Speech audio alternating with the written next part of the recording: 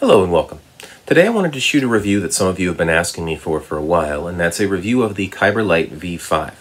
Now, if you're not familiar with Kyberlight, I've been reviewing their products for a while. They started out as a Kickstarter, and they've been sort of filling the niche of not the most budget of budget sabers, but probably the most budget, fully customizable saber.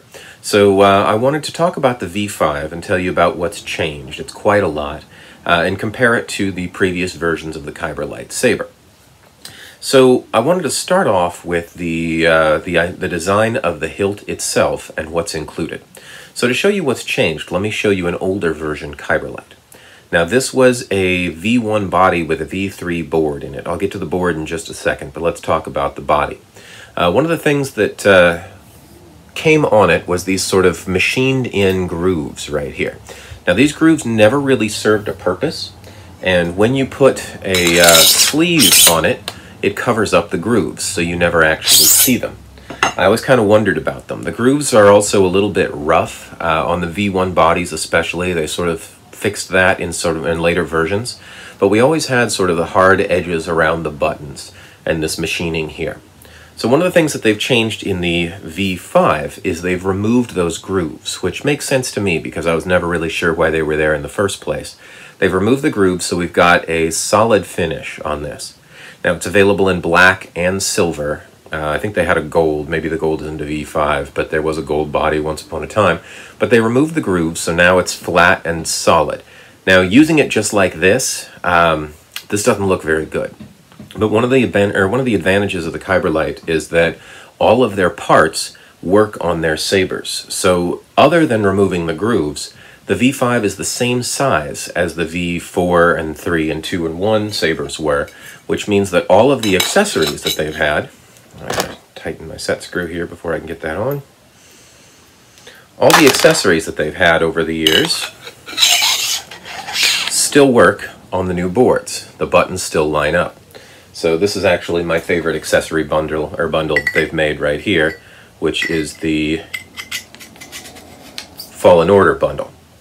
All right, so all of these parts still work on the new sabers as well.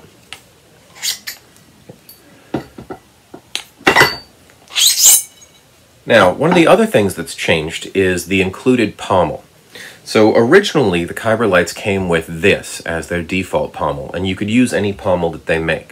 They've switched out this big sort of bulky pommel for a low-profile pommel.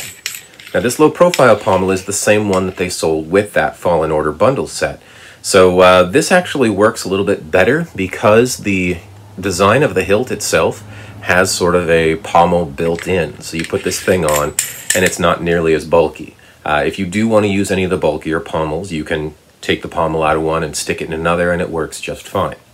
Alright, so they've taken some of the extraneous bits off of the hilt design itself. They've included a more low-profile pommel. So let me talk about the blade real quick as well. Now, one of the places where Kyberlight really hasn't stepped up their game is their blade.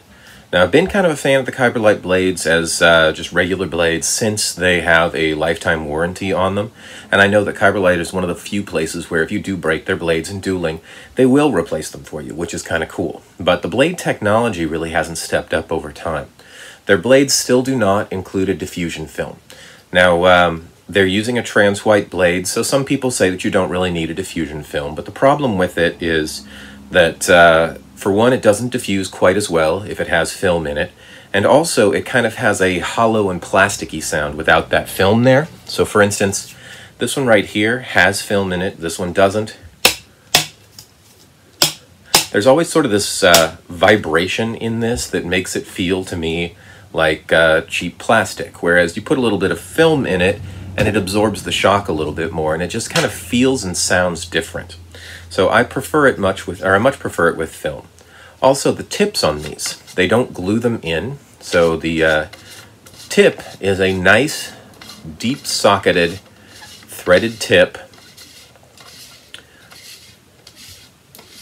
with a shine-through mirror on it. But since they don't glue them in, these things do loosen over time and start to rattle around. So the blades, the issues with the blade are easy enough to fix. You can put a spot of glue on the tip, thread it in, and it'll never come out again. You can put diffusion film in it. Why they don't do these things when they send them out, I'm not real sure, but the blade is much the same as the blade has always been. So that's one area where they haven't really stepped up in the V5 yet.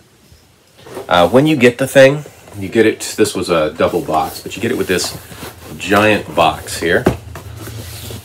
And inside, we have the base components, which for a black saber is a black sleeve and a black angled emitter. So relatively no frills, pretty straightforward components. But again, any of their parts work on any of their sabers. Alright, so let's talk a little bit about the features so that we can talk about what's changed there. That's where most of the change has happened. So the V5s, or the V4s rather, I didn't review the V4 board because the V4 board was exactly the same as the V3 board, except with a louder speaker. So that wasn't a big enough upgrade for me to consider redoing an entire review on it. The V5 is a substantial move in the right direction, so I'll talk about that.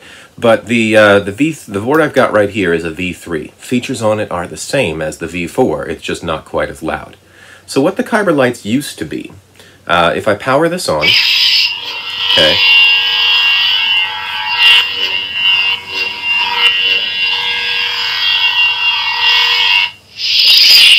I had kind of a rather annoying, that was the original sound font that came with the Kyberlight V1s. With the V3s, they added a second sound font that we can get to by turning it on and holding down the color switch. There we go. So this was a slightly better one.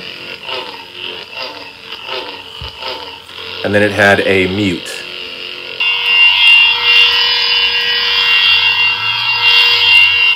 There we go, mute feature. All right, now all of these features on this were triggered with the aux button right here, which is also what you use to change the color of the blade. So turning the sound font from one to another is going to change the blade color. Setting it into mute is going to change the blade color.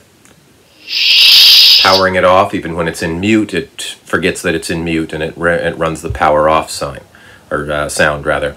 So with this one, that was power on, power off. This was color shift. This one, it didn't really have a blaster deflect. It would clash, but the clash on this has always been kind of annoying to me. Let me load up the clash effect. So here we have a red.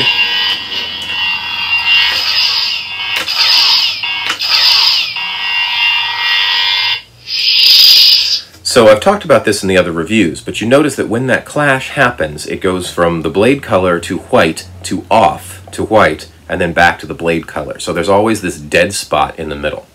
All right, so let's look at the features of the V5.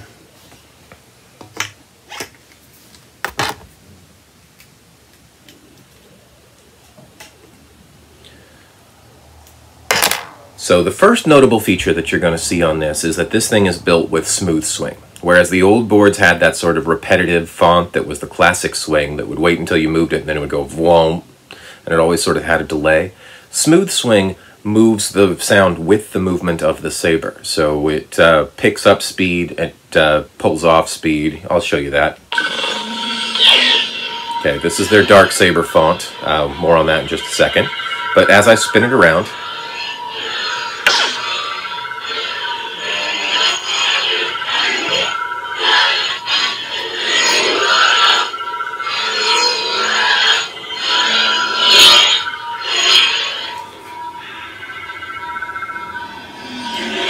all right, I'll switch to another sound font, and I do that just by tapping the aux button. This is their light side font.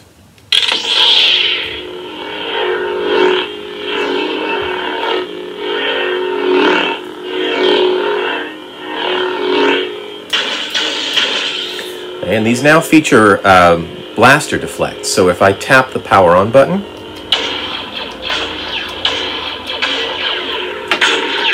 I get blaster deflects. If I hold down the aux, I get lockup.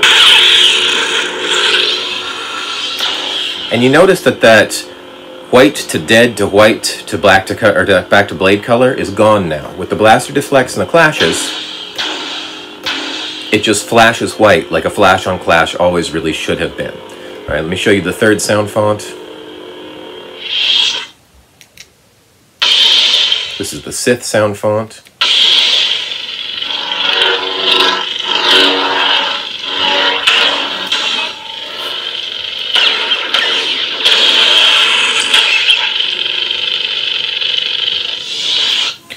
Alright, so they fixed the flash on clash problem. They've added in smooth swing, which is really nice, and these fonts are a lot better than their old fonts. The old ones were kind of annoying, so I ended up using it on mute most of the time. The new fonts are by Ksith, I think. I'm pretty sure. I'll check that, and if I'm wrong, I'll correct it on the bottom of the screen here. But the new fonts are actually by somebody who makes Saber fonts for a living, and has been doing so for years. So they're made by somebody who knows what they're doing, as opposed to just sort of canned sound fonts that you're used to on boards coming out, or like budget eco boards coming out of China. So much better in the sound font game. The smooth swing is nice. We've got 3 fonts on here. One of the things about this is that Kyberlight is still not programmable in terms of the fonts or the blade effects.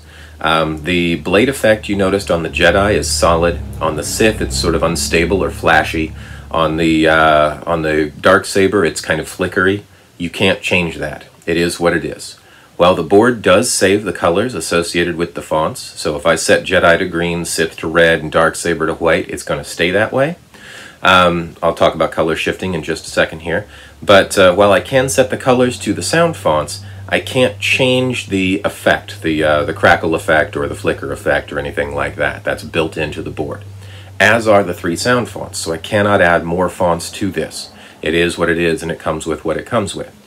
All right, let me talk about the color shifting. Because on the old board, the color shifting was the aux button, and you would just hit that one time, and it would shift through the colors. So the new color shifting, what you do is you triple tap the power button, and it's working on a throttle system. Now, this is something that newer boards like Profi and the CFX board are doing, this throttle system. First time I ever saw it was with a Spark 2 on a Saber Forge. But basically, when I enter the color shift mode, it's going to make a little tone that's going to tell me that I'm there, and then as I rotate the saber, it's going to shift between colors, and then I'll hit the button to lock it in. So I'll show you that. I'm on the Sith font here, so triple tap. There's a little noise that goes in there. Let me see if... There we go. Now I have this saber set to 25% sound, so if this sounds quiet to you, there's a reason that it's quiet. I've got it set quiet because the loud font, which I'll show you a little bit later, would blast the heck out of this room. This is louder than I am comfortable with. So I have it set to 25% volume to show it off here. But anyhow, I entered the color shift mode, and so I rotate it, and I can cycle through the colors. When I get it where I want it, I hit the button, it makes a little chime, and I've locked it in. Alright, so there's the color shift mode, and that's actually a really nice color shift mode that wasn't there, or that they didn't used to have. I like that a lot better than the button, because like with the button, when you wanted to mute or change sound fonts, you would always shift the color. So this gives you the ability to shift the color through a specific set of routines where you're only shifting the color. Now, other things on this, this has a battle button lock, which is a feature that I actually kind of like.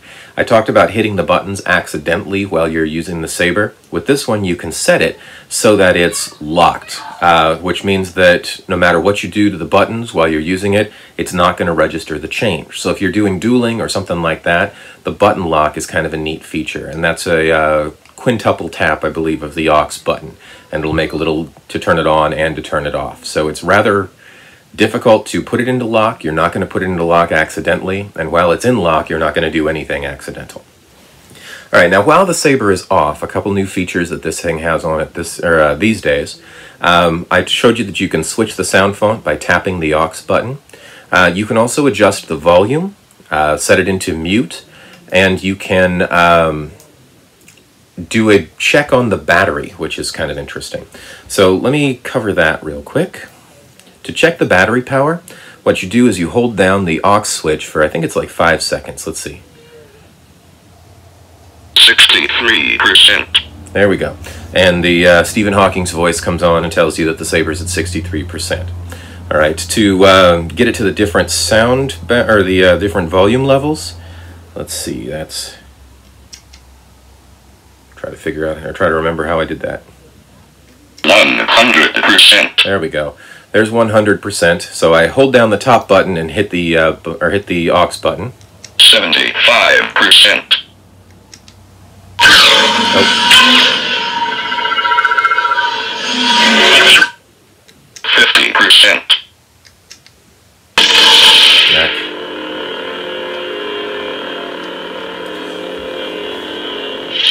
So one of the problems with the volume setting is you do run the risk of turning on the saber while you're adjusting the volume. One of the other difficulties of the volume setting is that the voice that tells you the volume is always at 100%. But let me finish cycling through. 25%. Okay. It doesn't tell you that mute is there. Oh, I'm switching the sound font. 100%. There we go. So this is 100%.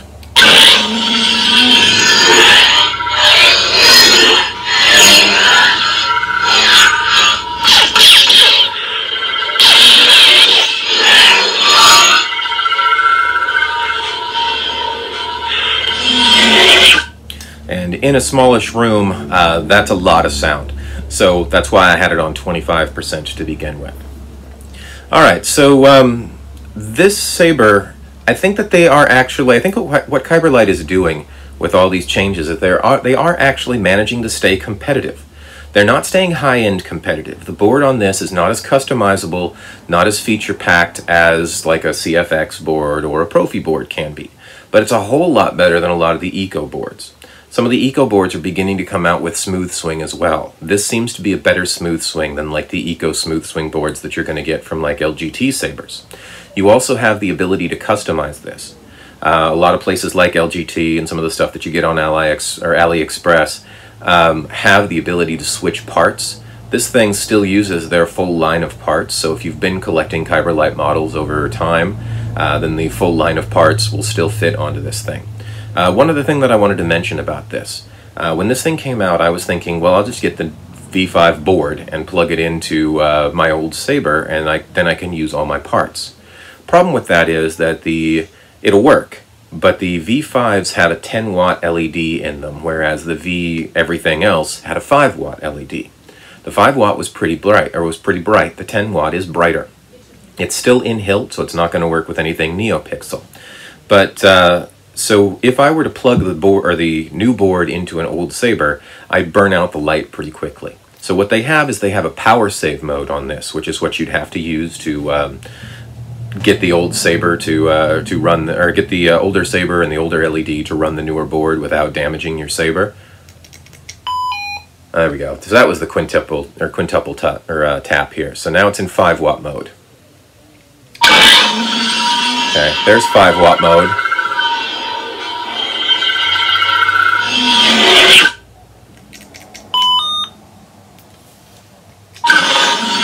There's 10-watt mode.